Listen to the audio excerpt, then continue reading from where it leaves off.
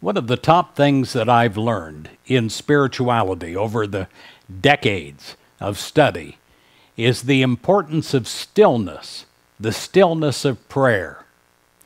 Before that, I was a human doing.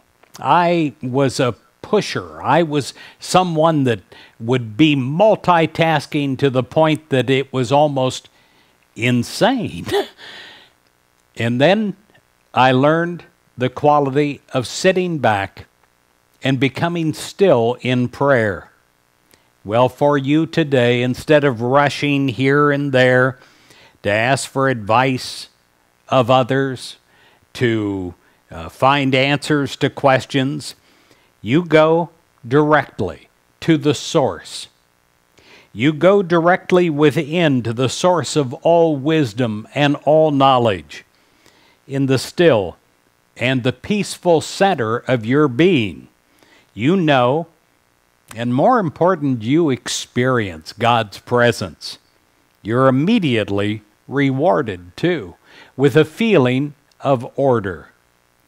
In the silence, you will feel the power of God's wisdom at work in you and in all that concerns you.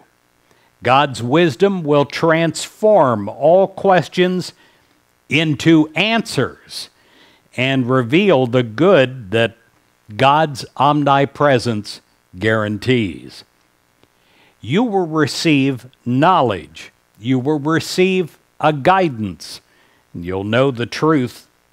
But more important than that, you'll feel a oneness with that truth.